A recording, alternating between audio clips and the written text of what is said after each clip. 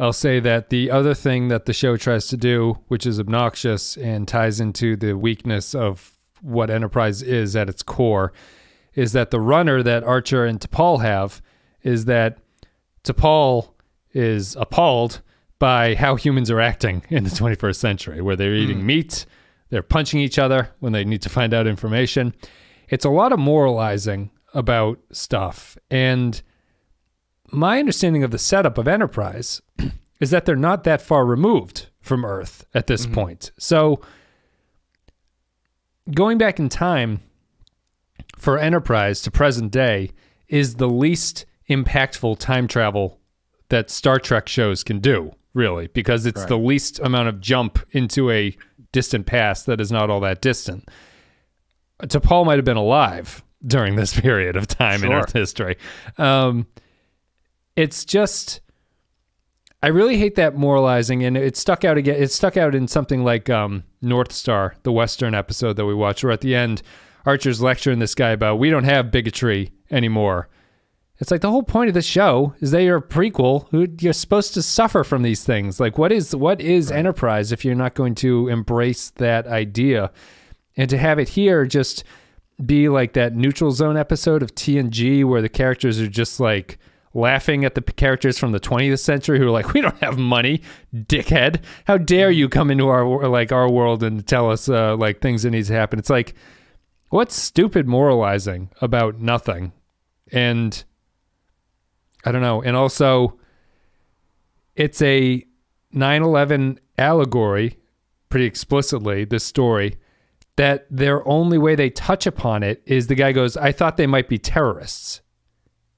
Right. The guy, Loomis, thinks that the Xindi are terrorists. It's like, that's the depth of your take on this. There's no allegory.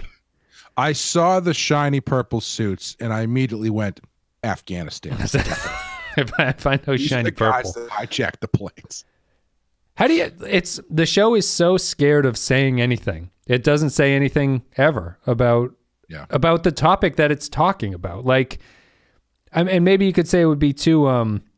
It's too explicit. Archer goes back in time and is appalled by how modern Americans are talking about Islamic terrorism, and he's like, "Oh, this is how I feel about the Xindi. Like, that's a terrible thing."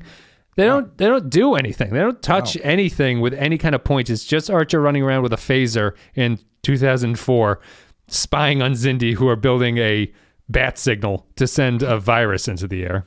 Yeah. I have to assume this episode is just a money saver because they could shoot it on a backlot somewhere, and there's 4 people in the whole thing. Right.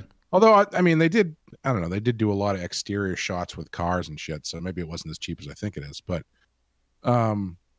even if that's the case, that doesn't mean it can't be about anything. If anything, it should make you be work the priority to make sure that it should be the priority to make it worth doing instead of whatever this is. Even though it has Jeffrey Dean Morgan in it as one of the Xindi. Yeah, which I forget where I saw it. It might have been on the Discord. Somebody just recently posted a quote from him saying that being on Star Trek almost because of the makeup almost caused him to stop acting. Yeah, he's claustrophobic and he hated the makeup, I guess, and considered quitting. It was an early role for him, so he just took it as a thing to do, but freaked out quite frequently because of the makeup, which does look pretty claustrophobic. He's not doing anything in this. He's just one of the generic Xindi is him. I couldn't tell you if it's the last Xindi standing at the end who knocks over the vial and Archer goes, no, and just grabs it before it rolls over the thing. Terrible sequence. The Nicolas Cage in The Rock shot of him diving over to grab the VX gas before it breaks. Not as intense as that. Also the plan. He was just gonna dump it into like a fan, a venting fan, a vent fan. What's the? I don't know, man. I mean, I guess when your back's against the wall, you got to do something. Yeah, that's the best you could do. But no, it's like the vent fan of a pizzeria or something. Yeah, he was about to. Yeah, I don't know. Yeah, it's. I don't know what to say about this episode because it's just, like I said, it's just a waste of time. It is a waste of time. I mean, I would agree with you that if you think this episode is supposed to be saving money, this is the wrong approach to that. I think that the way you maybe save, like the way fundamentally, I think that the show at this point has not done anything to explain the Zindi in any kind of way. And so their plots always just seem like they're random plot of the week type stuff that we're getting sucked into. Mm-hmm. And if you just spent an episode with the Zindi, or you spent an episode just with Archer talking about the Zindi or something, like in his ready room, I feel like you accomplish more than this, really. Going back in time needs to be about something. And this one is just so empty and devoid of what that means, to the point where the Zindi going back in time only raises problems for the storyline in the future about, like, what can the Zindi do at this point? It's really just a misfire on every level. I really don't have much to say about it because it doesn't have a point to it. Right. There's nothing going on really in it.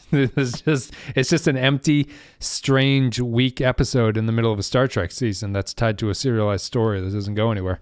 And it's kind of summed up by Trip at the end, where they've only been gone for like 5 seconds. Yeah. In Enterprise time, and it's like, oh, well, I guess that's over. Got something to show you, Trip. Thing. Yeah, I got some Ninja Turtle ooze here. I need Phlox to look at.